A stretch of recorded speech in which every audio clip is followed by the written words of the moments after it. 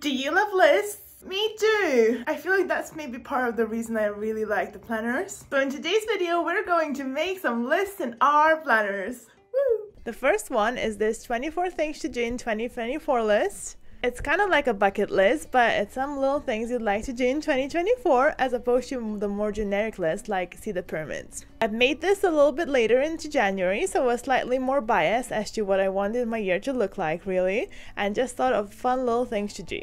For these lists I'm making today, I'm mainly covering up the currently pages with the sticker paper in my Happy Planner, as I wanted to have a full empty sheet and the priorities and whatever else is there just doesn't suit it unfortunately. I find it easier to cover up with the sticker paper as I'm horrible with evenly sticking things down. Always ends up all crinkly and horrible. I used these New Year stickers from Caitlin Plans. I completely forgot I bought them for the New Year spread, so thought it's perfect to use it for this. Just sprinkle them around the spread and between all the items. I didn't spend too much time thinking of these, it's just the little bits of thought that's kind of like almost like cheating, like I'll be going to Go Wild, so I'd like to make at least one planner friend there, so I put that down. Some other items are genuine things I'd like to do, but now that it's on the list, it's that much more motivating to do it this year.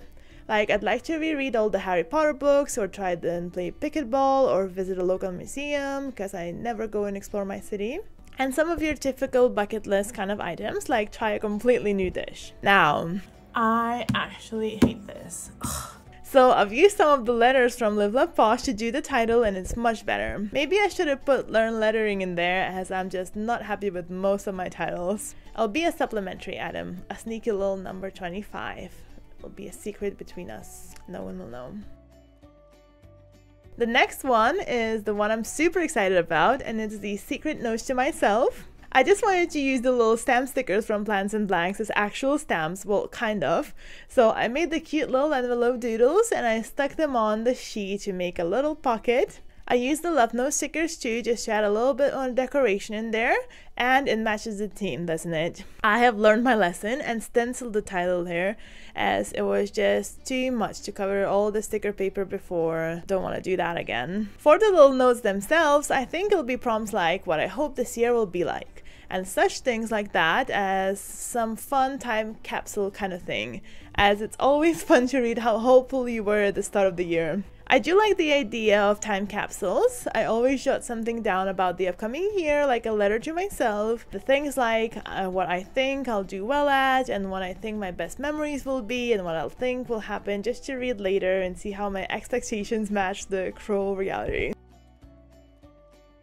For this next one, we're making happy and sad lists. It's in my big Happy Planner journal, and I actually never journal about what makes me sad per se.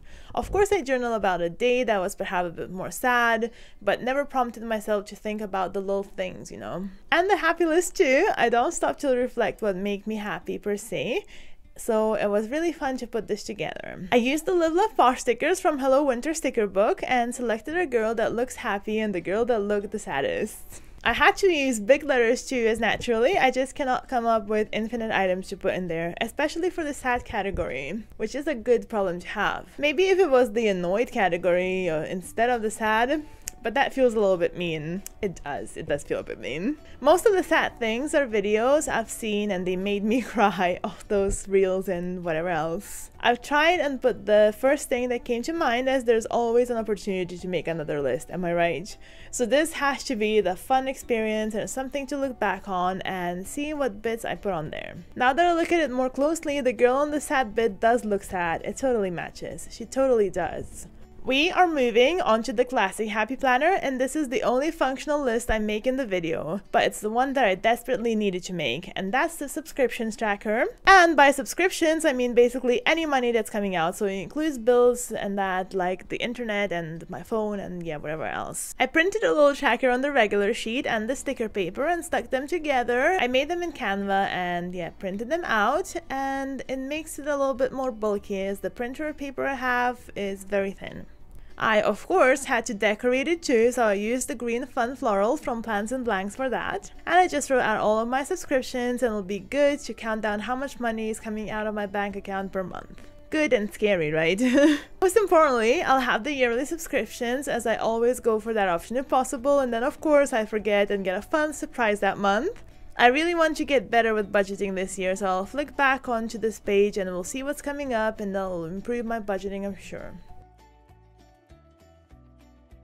Finally, it's the then and now list. It's kind of like a currently page, but you divide it into two. You guessed it, first is the then and the second is the now.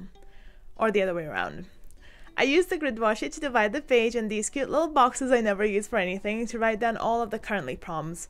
And I used the plans and blanks lovely florals to decorate it a bit more. But I don't know how I feel about that, to be fair. Could have maybe just left it floral free and it would have that cleaner look, I think. But what's done is done. I think maybe you're supposed to fill in the then portion first, but I'm not sure really. I thought I'll fill in the now portion now. And then, once the planner is towards the end, I'll fill in the then portion, and that would essentially serve as a fun time capsule thing too. Oh, so confusing with all the nows and thens. I do miss when the Happy Planner had the currently prompts on this page. It was really fun to look back on things like what I was currently drinking and eating and such little things, as these are what usually gets left out. We do tend to document books and stuff like that and the TV shows we're watching, but not the drinks or snacks, so this is their moment to shine. I do like currently pages, they're so fun.